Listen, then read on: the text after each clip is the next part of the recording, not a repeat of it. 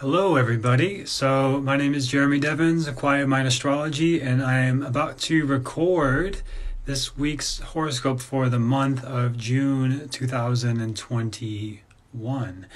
So I'm going to be here live on Instagram while I'm recording, and I'm not going to respond to messages while I'm recording. This is the same recording that will go out to everybody listening on the podcast, that if you subscribe there, this is what you hear. And I just thought it'd be cool to record it here live, and we'll see how this goes. If this is something you want me to do more of, I'll do that. And then if you have questions, I will respond to those after I finish the recording. So plan about 10 to 15 minutes or so where I'll just be doing the podcast, and then I'll look at the screen and comment. And you'll see my eyes looking around because I'm looking at my notes here. So I won't be looking at the camera all the time here on Instagram. But let's see how this goes, just trying things and seeing if it's helpful for you. And if you enjoy it, I'll keep doing it. So anyway, here we go with the recording.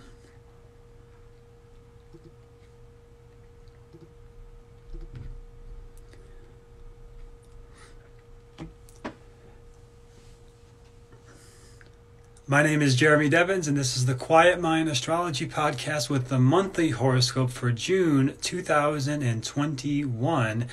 And this month we have 10 significant transits that I'll go over, as well as 5 favorable activities, the most favorable activities to focus on this month, and 5 things to avoid in general. So I'll give you this really quick overview of everything right now at the beginning. So the 5 most favorable activities this month are learning new things you're passionate about, maintaining the things that you already have going and tending to those, so making sure that they're running well, and solidifying foundations. So if there's already something in place in your life, making sure that it's working at its best. Any sort of reflective activities, reviewing, revising, revisiting, meditation, things like this. And then the most positive dates this month are from June 16th till June 27th. And I'll explain why as we get into the podcast. So those are the most favorable things for this month. Now the 5 things to avoid are, number 1, starting completely new things. So we got a lot of retrograde energy this month. And being impulsive about any big decisions. The Rajas guna is high this month. Any sort of dogmatic thinking or acting. There's a lot of risk of violence and aggression this month based on previous transits I've looked at. And then any sort of major commitments. And there's a lot of transits that are not so favorable for any sort of major commitments like weddings or ceremonies, if that is able to be avoided this month. If you plan on spontaneously getting married this month, maybe hold that off for a better time. So those are the 5 major things to avoid this month. Now, we'll go into more detail. So as always, you can get your free birth chart at quietmindastrology.com and understand how this is affecting you personally. And you want to look at where these signs are in your chart to understand where these planets are transiting through your chart. For example, if you have Cancer in your 12th house, that would make you a Leo rising, then this Mars transit will affect your 12th house. If you have Cancer in your 10th house, this Mars transit I'm about to talk about will affect your career. And if it's in your 7th house, it'll affect your relationships, and so on. You can always go back to the episodes on the houses that I recorded a while back, or the Vedic Astrology 101 course if you want to understand exactly what that means. But otherwise, I'll give you the general interpretations for everybody right now. So on June 2nd, Mars moves into Cancer, where it is considered debilitated, especially next month, where it's really on its point of degree of debilitation. But it's still weakened all throughout this month. Mars, the planet of initiation, action, ambition, and drive, is turning its focus more towards things that provide nourishment. So what nourishes you?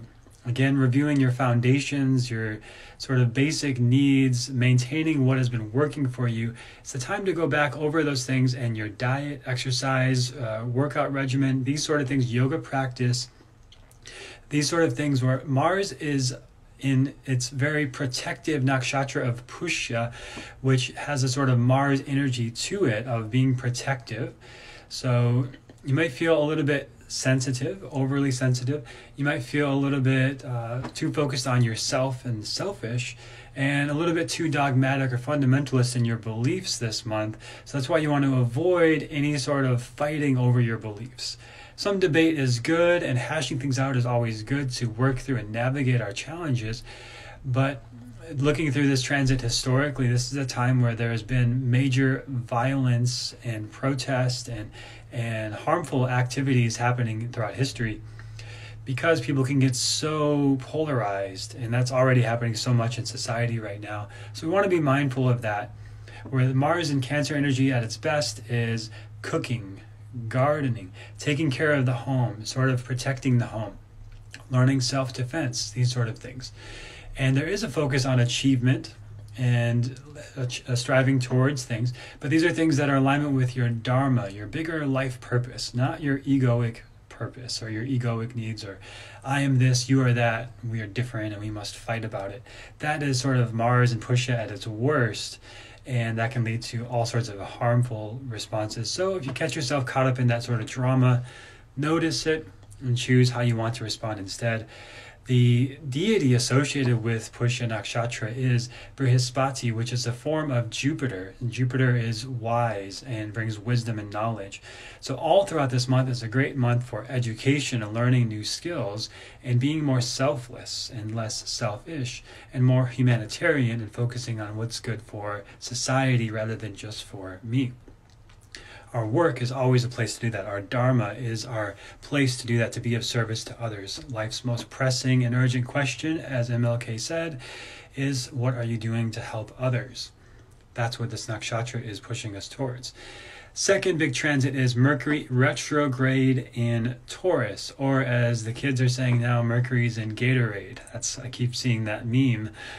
So Mercury's in Gatorade. You can blame all your problems on this. And it's in Mrigashira nakshatra until June 22nd. And that brings a sort of aimless wandering energy where we're not quite sure of what to choose, sort of a window shopping energy, which isn't necessarily bad, because there's times where we need to weigh the pros and cons and before we make a decision. But this sort of thrill of the hunt is going to be more interesting than the actual catching of the kill, metaphorically here. Sorry for that. That's not the most kind sattvic metaphor. But that is the nature of this. Mrigashira is the deer. And Mercury here going retrograde, going back over this energy. It's the longest retrograde period of this year. So it's going to feel a little drawn out over this next 3 weeks.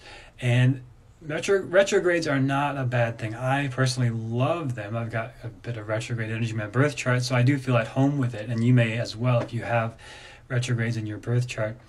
But there's a lot of retrograde energy this month, so it's not a good time for signing new contracts, creating new agreements, and starting completely new things.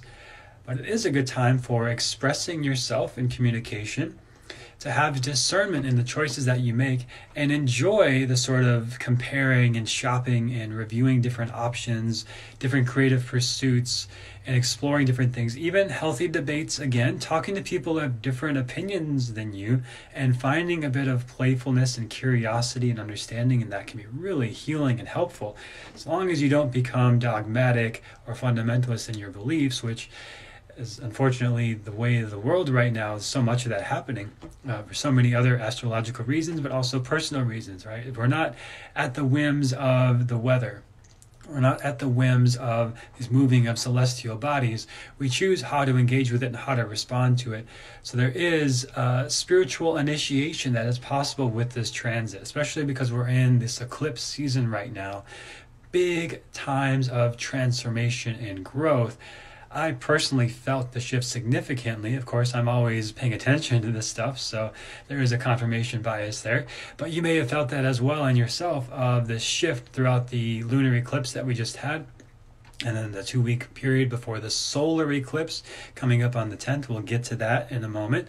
But there can be an impulsive, fickle, scattered nature to our energy right now at the beginning of the month. Again, Rajas Guna. Rajas is activity and movement and change, and it is the distillation of Vata dosha, if you're familiar with the doshas.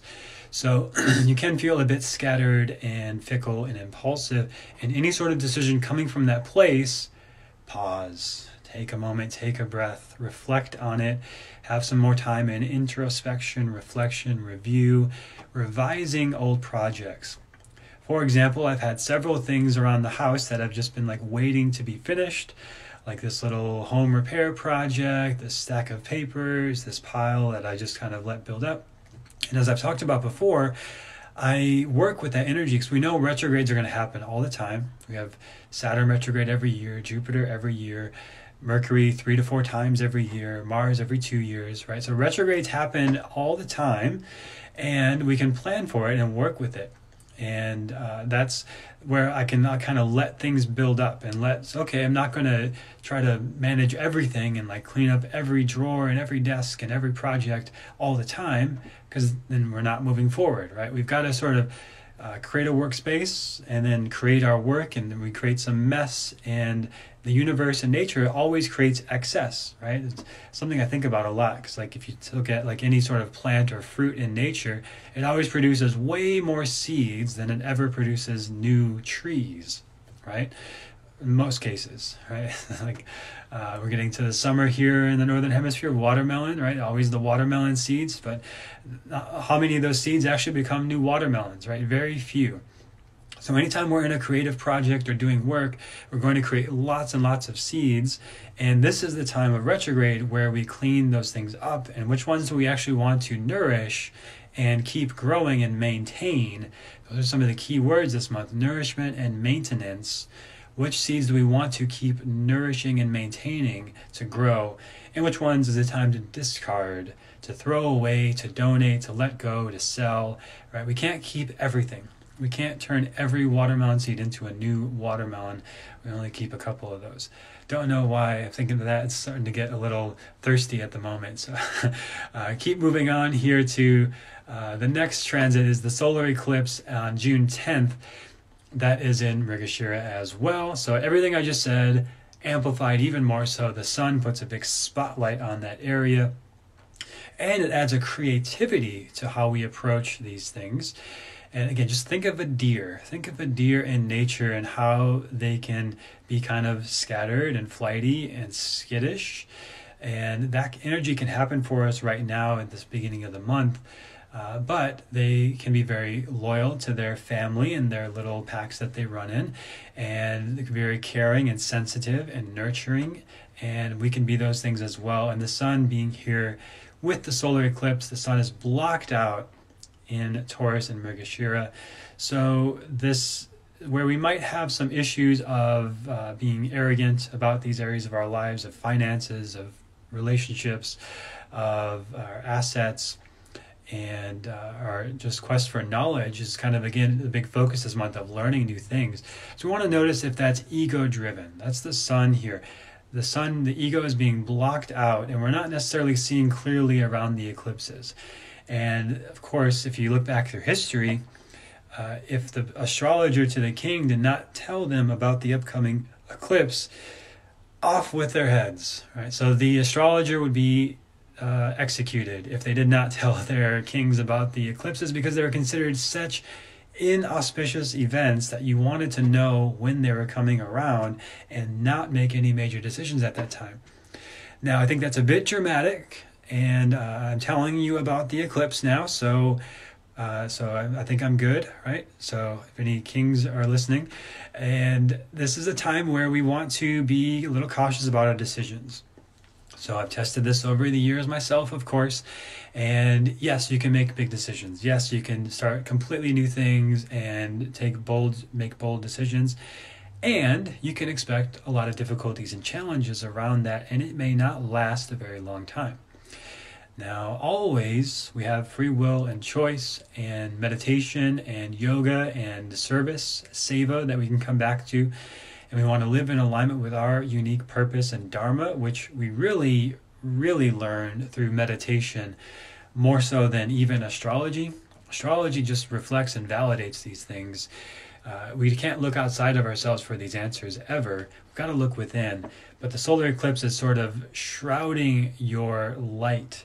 It's shrouding your ability to see clearly necessarily over this 2 weeks before and after, June 10th. So with all that and the retrograde energy, the Gatorade energy, if you will, be careful and cautious about any big decisions you make, and think twice about them. Maybe get some reflection and meditation and some counsel from somebody you trust. Just if you can avoid making big decisions, great. If you have to make big decisions, totally okay. It's not the end of the world. Don't worry about it. Your intention and what you put your attention on is way more important than any sort of fear-mongering or worrying about things, right? So our attention is so much more important than that. So if you feel like I've got to make this decision, I've already scheduled the wedding or the ceremony during this time, and the astrologer is now saying it's a bad thing, don't worry about it, right? It's your attitude that really trumps everything. Your intuition trumps astrology every time, as one of my mentors would say.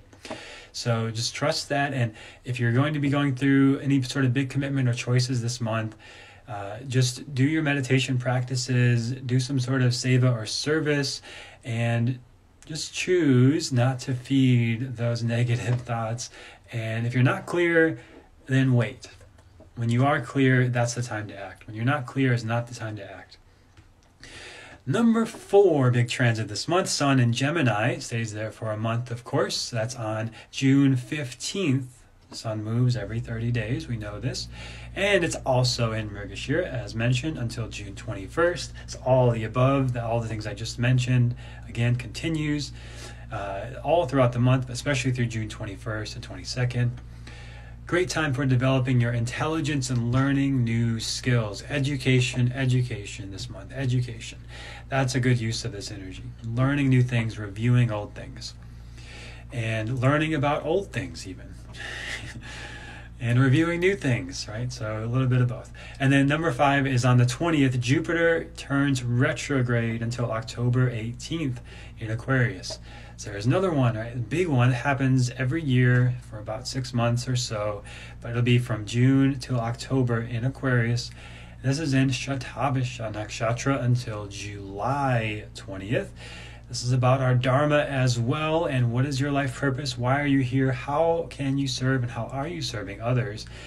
Revisit discarded, abandoned, and forgotten projects, tasks, and relationships.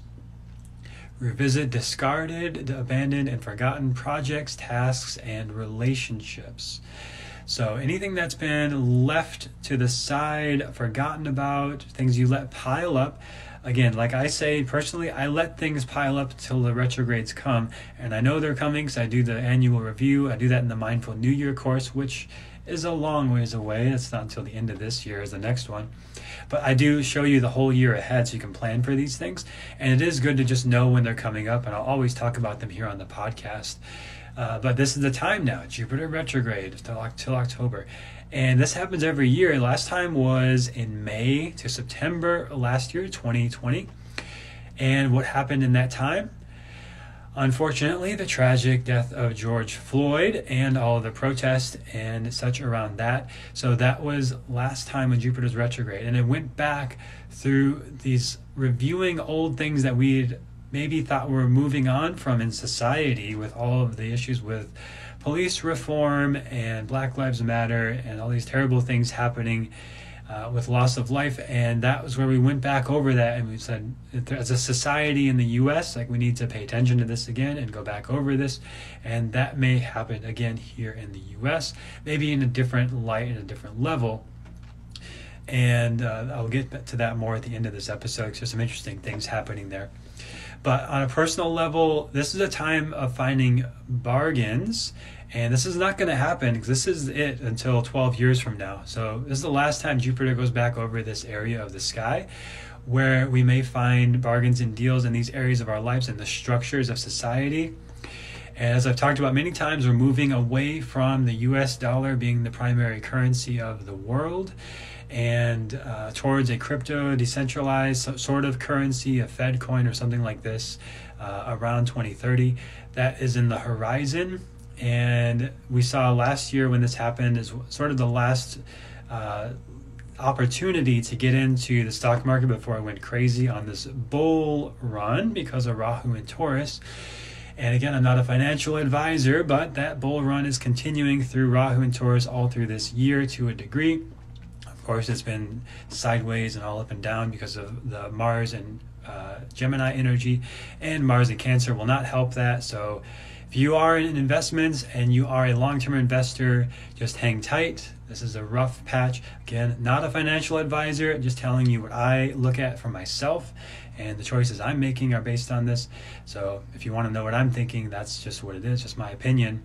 But when Mars goes to Leo in a little bit here, just checking the exact date on that, July 20th, there's some interesting things happening with Ethereum at that point if you're following all this. But Mars, July 20th, Mars goes into Leo, much more positive for finances and all these volatility of stocks and everything. I could be completely wrong, so do not take my advice, just sharing my opinion if you're curious. But that is interesting stuff. It's very interesting stuff going on there. And Jupiter being retrograde essentially is saying it's an opportunity. If you are somebody who has the means and resources right now to buy stocks when they're low, buy low, sell high is the idea. That's to be expected throughout this transit, especially here when it kicks off on June 20th, Jupiter going retrograde. That is a time of finding bargains and deals and opportunities. And it's very unfortunate that it's on this scale of society where people have lost their businesses, people have lost their lives. There's been a lot of tragedy and loss because of this pandemic and the government response to it. So that is happening through June 20th through October 18th, where things go back over our beliefs, our ideals, are what we follow and what sources we're following for information, and to review those things. It's a time of dissolution back to maintenance. So what is it time to let go of here in the retrograde period, and so we can focus on what we want to maintain and sustain. Review your diet and health, easy for me to say. Review your diet, health, exercise, and nutrition around this time as well. And if you want to get back into a workout program, improve your diet, improve your exercise, get back into yoga, check out the quietmind.yoga website. You can get a 7-day free trial of the Quiet Mind Yoga membership there. If you want to follow along with yoga practices, of course, I teach classes. There's 8 classes a week there on the membership. So yoga, astrology, Ayurveda, always sister sciences. When you do one, it's really helpful to do all of them. Moving along here. Oh, one more interesting thing here. February 19th, 2022. That's the day that Pluto moves into the third pada of Uttarashada, into basically Pluto I've been talking about all year, revolution. Big time changes in society. And now Pluto moves into a section of the sky related to collaboration. And this is connected to with this Jupiter transit because we're talking about political beliefs and ideals and values and religion and philosophy that everybody follows. Even if you're apolitical or whatever side you're on, I really don't care personally what you believe or what side you're on. I think we're all entitled to our own opinions. But February 19th, we'll see a big moving forward of change in society. Again, I've talked about many times, this can be a positive revolution. This doesn't need to be violent or harmful or dangerous or hurting anybody. But there will be big changes in what the U.S. is as a world leader and power, and to what democracy is, and all these big changes happening.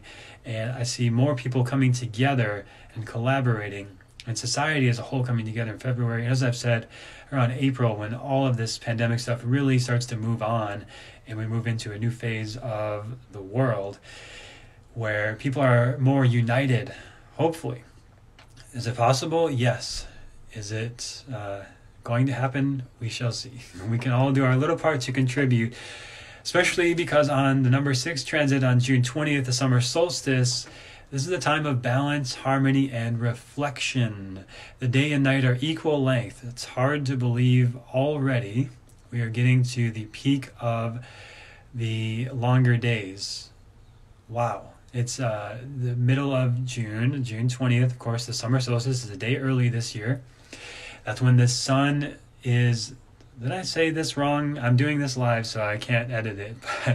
But the sun is the longest time of the day is the sun, right? Easy for me to say. And the night is at its shortest time. Right, there we go. So summer solstice, it's the longest day of the year, the shortest night of the year. And I think I said that backwards before. So Rajas Guna is dominant, and there goes my thinking as well with the Rajas Guna, not as clear and sharp as Sattvic thinking. So Rajas Guna is a lot of activity, a lot of movement and change, but finding balance, harmony, reflection, and integrating your yin and yang sides within you, because we all have them, the solar and lunar sides. So the summer solstice here in the northern hemisphere is the longest day of the year. It's a time for celebration and being with people if possible, and making the most of maybe getting out of this whole difficulty of the pandemic. And I know it's not over in Canada and India and other parts of the world. There's still a lot of restrictions and challenges in the UK as well.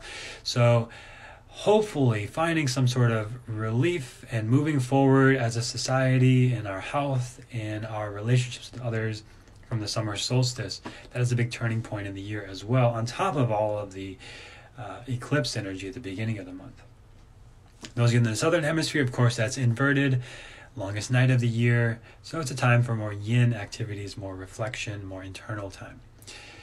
Hello, Kimberly in Australia, and the mentorship, and everybody else listening in Australia, and Sandra and others. It's always grateful to hear from you. Number 7, June 22nd is Mercury going direct in Taurus. A lot of transits this month, so we're going to keep going a little quicker now. So Mercury goes direct in Taurus. It's in Rohini there from the 16th to 27th. This is the most positive, favorable time of the whole month.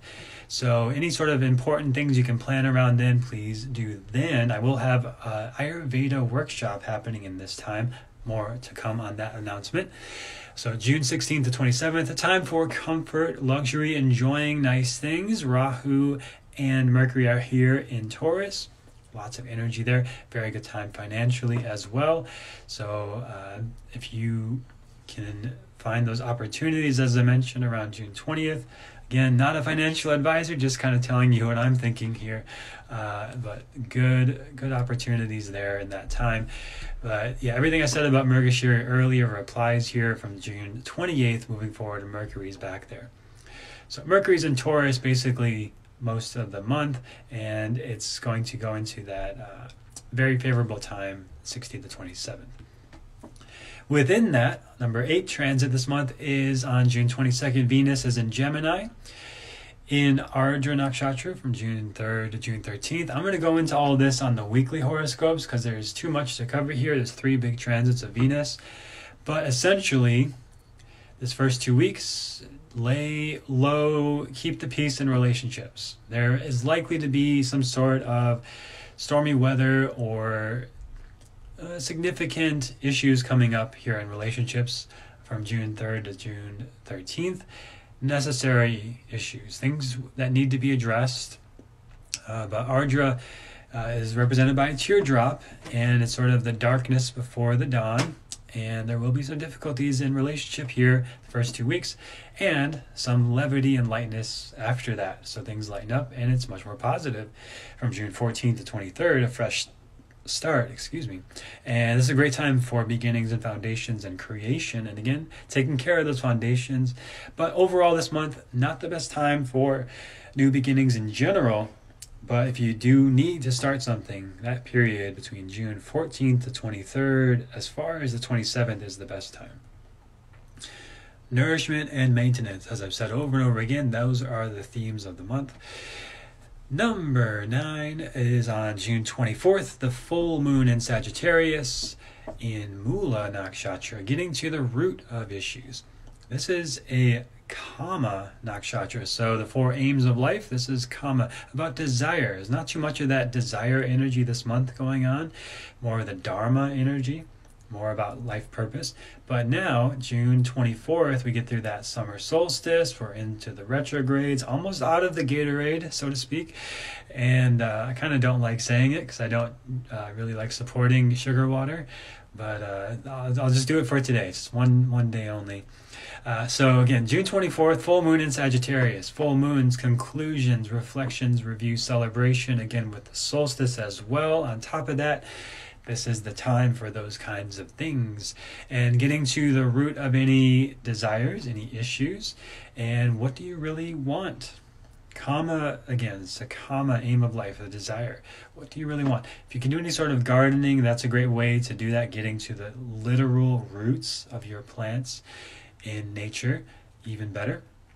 And your beliefs in Sagittarius. What do you stand for? What do you really believe? And likely some uprooting of beliefs, if you are open to having some of those difficult conversations earlier in the month. So where we can kind of have some new realizations about ourselves. When we clear away what is unnecessary and excessive, we can get to the root of issues of what we really want to create. Number 10, finally, a pretty big one. June 25th, Neptune turns retrograde until November 30th. It's in Aquarius there, and it's in Purva Bhadrapada. This nakshatra represents uncovering of disillusionment, of scandals, of working through revealing of secrets. And interesting thing, as I said earlier, this beginning of the year, do you remember what big thing is happening here? We have on June 25th, there was the deadline for 120 days for NASA to reveal all of their secrets about aliens. Right, that was somehow wedged into this trillion, I think $2 trillion coronavirus relief bill. It said 120 days for NASA to come clean all their secrets about aliens. And we've seen that more if you've been paying attention at all to any of the recent stories coming out about, oh yeah, here's another video of some UFO we didn't know what it was from the government. And on mainstream news, they're just saying, okay, here we go. Here's some alien stuff for you, by the way, in the middle of a pandemic. And of course, I've never been super gung-ho about aliens or looked into it too much myself, so I can just plead ignorance about that. I don't know too much. It's an interesting topic, and I've always felt kind of like, well, if there are aliens, now what, right? And so I think, can we try to contact them? Can we try to learn from them? Yeah, can they teach us things? It is interesting, and this is just sort of a speculative, put on your tinfoil hat kind of moment. But if the Roswell crash happened in the 1950s, and just look at our technology in the world since 1950, it's unbelievable. It's ridiculous the amount of technological advancements we've had in that 70 years compared to any other 70-year period. And if that has anything to do with collecting alien technology from a spacecraft, okay. Well, then it's been helpful, and that would be fascinating to know and helpful to be out in the open about it. So I think the issue is that the government has lied about it, as they often do about things, and they say for the public's security and public safety, and then later come out and said, no, well, actually there were alien spacecrafts, and actually here are some UFOs, take a look at this. Right? So we might get more of that, and from what I've seen, they said that there will be a classified portion of it, so they're only going to reveal so much. But it's an interesting time, and this is an Aquarius about progressive ideals and beliefs and illusions coming to light because of Neptune. Neptune represents illusions. So this is a time of disillusionment, may become an issue for some of us, having to let go of old systems of belief and old illusions that we had. Scandals coming to the forefront. And there are many things like that happening politically, which I'm not going to go into. You can look that up yourself if you can find it. DuckDuckGo is usually a less censored version of the internet in the US. So you can look up any sort of scandals coming to the forefront. And of course, we all have our own political opinions. So look for maybe things that invalidate, and look for steel mannings, finding people that have the exact opposite belief of you. And can you find some truth in what they're saying? I always think that's an interesting way to better understand each other and ourselves. Interesting thing about this transit, Neptune went here in Aquarius a long time ago, way back in 2008 and 2009 is when it went into this nakshatras of Aquarius and then into Aquarius. And that was the time that the phrase woke became part of popular culture. And if you look at the Wikipedia page for that, it's credited through the Erykah Badu song, New America, from her album New America, which is interesting because we're going into a new America very much so since then in 2008, and especially going forward here. But Neptune gets out of that sign of Aquarius. So Neptune went into Aquarius. All of this stuff about woke thinking came into the public culture and popular culture around that time when Neptune went into Aquarius. And now we're ending that transit. And it's not fully done until 2023 or so. But we're almost to the end of it. It's a very slow one, about 14 years, how long Neptune takes to transit. And it represents cultural changes. Neptune's a very slow-moving planet. And there will be a sort of gratification, some sort of coming to fruition of things coming to light, of lessons that we need to learn as a society in October 22nd to November 30th. Those are the significant dates to watch out for. October 22nd to November 30th this year. It's kicking off this month on the 25th, but we're really going to see it at that time, late October to November, where things come to light. And this woke movement comes to its sort of conclusion of like, what lessons have we learned from it? How has it changed or shaped society? What have people woken up to? What have they been asleep to? What have they gone back to sleep to? What are they unwilling to wake up to? Right, all these sort of things will come to fruition in October to November. So there we go. There's a pretty significant prediction. We'll come back to that and see what transpires there. If anything, I think the woke movement has turned from what I thought, when I was first hearing it in the early 2010s, it's like, yeah, I get behind that. We all should be awake and mindful and intentional. But if you look at who is supporting that movement and their agendas, there's some interesting things happening there where it's not necessarily all about actually what's for the best of society and individuals as much as what's for the best of the people who are creating divisiveness and using that to control the narrative and opinions and feelings of others to create more division and separation and disconnection in the world. And I do not condone that.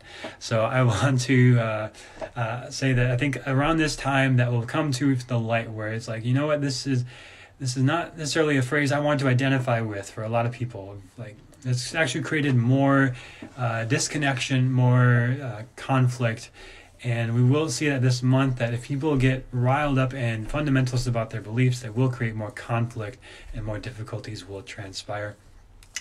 So a little longer prediction this month because there's a lot of stuff happening. This is a huge turning point in the month, as the time of June often is. So I hope you found this helpful and interesting. And if you have any questions about your chart, I want to understand how this affects you personally and what's going on in your life, check out quietmindastrology.com where you can get your free birth chart. You can get the Vedic Astrology 101 course to learn about what I am talking about here, and get a reading where I can tell you what's coming up on your horizon based on your dashas. Very interesting. You've got your own life cycles and karma you're playing out that is completely unique to you. So we go through that in the reading, and then where all the planets are in your houses and signs and how all this stuff can be affecting you personally. It's very much personalized at the reading. So quietmindastrology.com is where you can get that. It's live on Zoom. You get a recording as well. And then you can also join the Vedic Astrology membership. We do a live weekly class where we dissect and go into understanding different aspects of astrology. Right now, this week we'll be going through the moon, through the signs, and you can get a nice discount if you sign up for a yearly membership. The price will go up soon, so check it out now, and it will never go back down. That's just the way I do it. So we want to thank you and support the people who support this early on, because I know I'm early on in this whole run, and this is something I'll be doing for many, many, many years to come. And I want to thank those of you who are here at the beginning to support this work. I think it's so important and so necessary, and we can literally heal each other and heal the planet.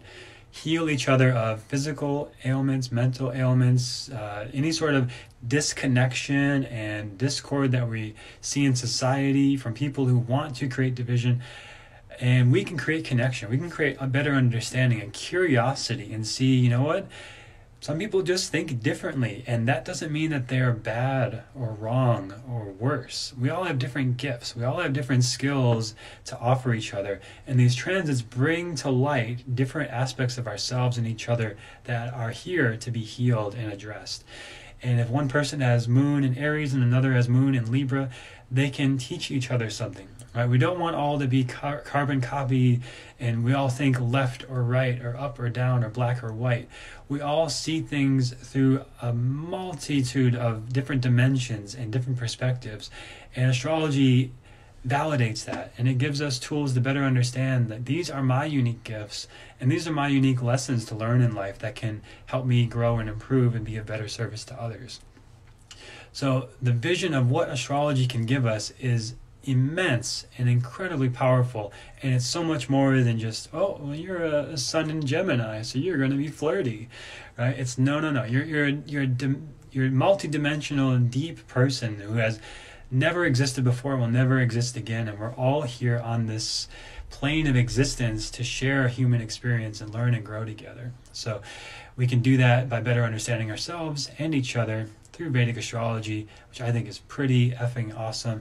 And if you do too, you can check out quietmindastrology.com and work with me more there. I will have another mentoring group coming up, a 6-month program where we go deep into all of this stuff with live lessons. So that will be coming up. There's nothing on the site yet, but there will be soon. If you're interested, join any of my newsletter links or any of my updates there, and you can check out the link in the notes on the podcast, so you can subscribe there, and I will send out information about that soon, or just keep listening to the podcast and you'll hear about it there. Quiet Mind Astrology on Instagram is where you can follow me, and I hope you have a great month. I look forward to sharing more with you inside of the Vedic Astrology membership, where I'll be doing sign-by-sign horoscopes right after this for the members. So if you want to know where this stuff is affecting you personally, the big, most important areas of your life to focus on this month, personally, that will be in the membership coming up shortly. Thank you for listening. Hope you have a great rest of your month, and talk to you next time on the Quiet Mind Astrology podcast.